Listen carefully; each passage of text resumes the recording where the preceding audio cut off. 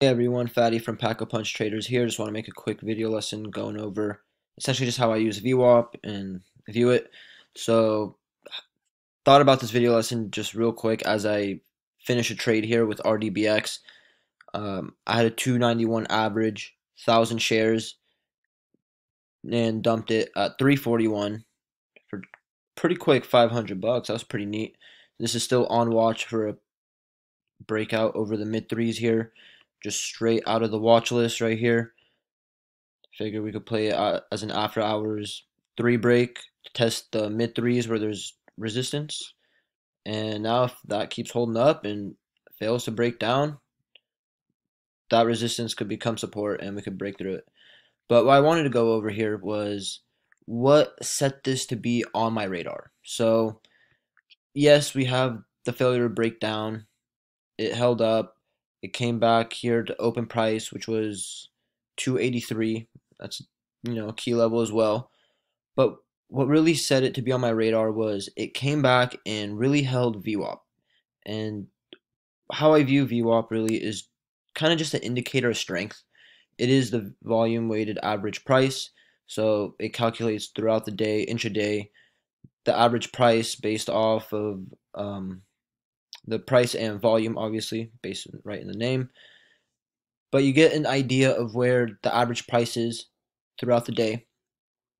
And typically, I like to be in trades that are above the average. It shows strength, shows that there's buyers behind it, and it's not really selling off. And there's other angles to approach it. Like there's when people have big size that they want to put in big orders. Say a hedge fund maybe or something, they might be trying to get in below the average, try to get a better entry below it. So, and that might prop it up to hold up and come back to break the VWAP level. But, people view it differently. And I used to completely ignore it a few years ago. I didn't really think it was that important of an indicator. And then I really thought about it one day and I noticed how many people look at VWAP. And I figured, well, if other people are looking at it, it must be not important to use myself, but important in a way that I could judge how other people are looking at it. If I see other people are lined up in it, they're thinking that there's strength behind it because it is above VWAP. I'm gonna start thinking that too because there's a lot of eyes on it because of that, and vice versa. For the short side, probably. I don't use it for shorts. I don't short, but I have the morning open price VWAP play, so I do go off of it just to really base to gauge the strength of the play. Another example is CYN this morning, and as it kept holding VWAP here in the morning, that's what really got me interested in an entry.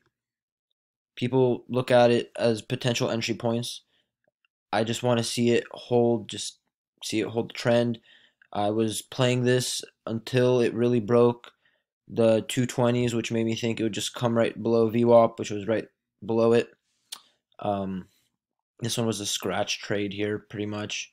Not really. I took it from 216 to 235 and a half, or no, 234 and a half.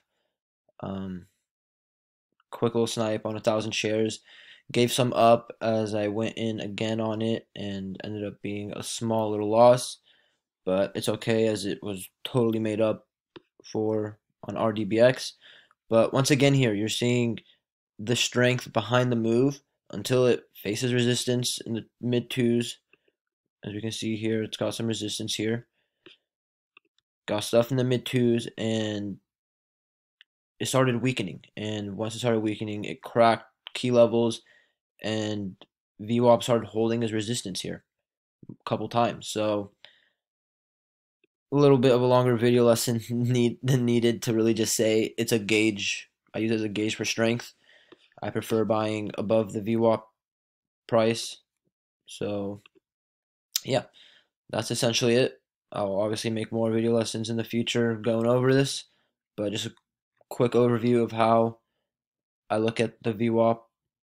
That's how I look at it, just a gauge of strength. Hope this was useful. Give this a thumbs up, subscribe to our channel, and definitely check us out on Twitter as I post the watch list there. would have been a nice trade for anyone who took RDBX. Viru wasn't a bad play either. ATER, I think that's a scratch. Sorry, this thing's getting kind of all over the place now. But yeah, so solid video, solid watch list. Check us out on Twitter and tradecaster.com for low cost live streams. Hope everyone has a great day.